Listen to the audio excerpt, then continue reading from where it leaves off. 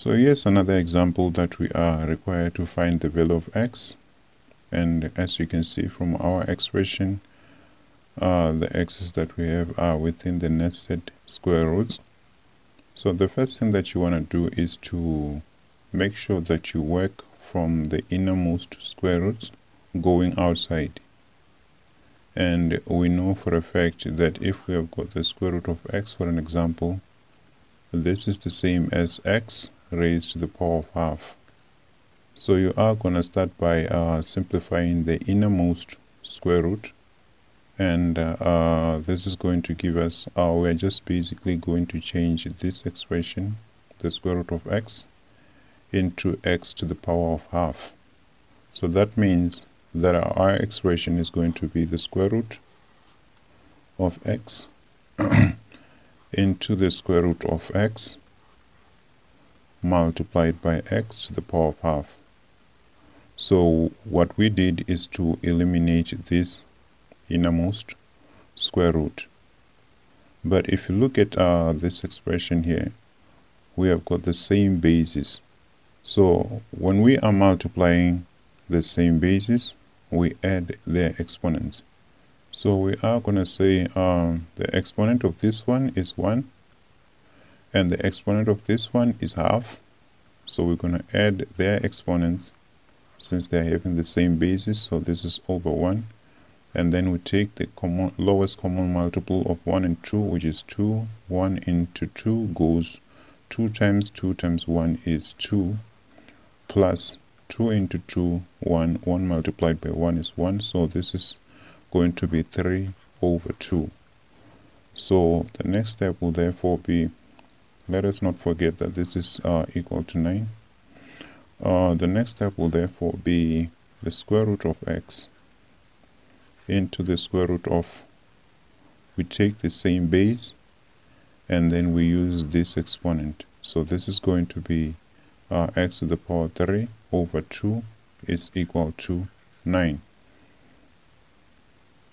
Now that we have eliminated the first or the innermost square root, we go to the inner square root.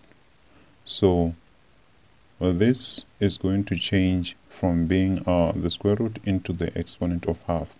So in the end, we are going to have x to the power of 3 over 2, which is this expression which is inside, multiplied by half. So 3 multiplied by 1 is just going to remain as 3. 2 multiplied by 2 is going to be 4. So in the end, we are going to have x to the power 3 over 4.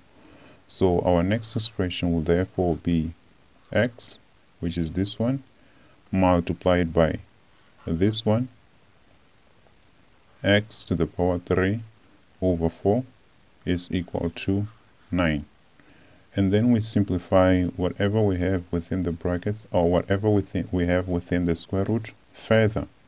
So we have got the same basis, we add their exponent. So we are going to add this exponent, and you know this is to the power of 1. So this is going to be 1, which is this one, plus 3 over 4, which is this one, and this is over 1. So the lowest common multiple is going to be 4. 1 into 4 goes 4 times 4 times 1 is 4, plus 4 into 4, 1. 1 multiplied by 3 is going to be 3. So this is going to be 7 over 4. So in the end, we are going to have x to the power 7 divided by 4 within the square root. So this whole expression is going to be this. So this is going to be the square root of x to the power 7 over 4 is equal to 9. So even in this step, we are going to eliminate the square root by changing the square root into the power of half. So this whole expression, we are going to take this and say x to the power 7 divided by 4 into brackets raised to the power of half. So 7 multiplied by 1 is going to give you 7, 4 multiplied by 2 is going to give you 8. So in the end, we are going to have x to the power 7 over 8. So our next step will therefore be x to the power 7 over 8 is equal to 9. But remember, we are looking for the value of x, so we have to get rid of the exponent of 7 over 8. So in order for us to do that, we multiply both sides, the left hand side and the right hand side, with the reciprocal of the exponent of x. So this is basically going to be x to the power 7 over 8 multiplied by 8 over 7.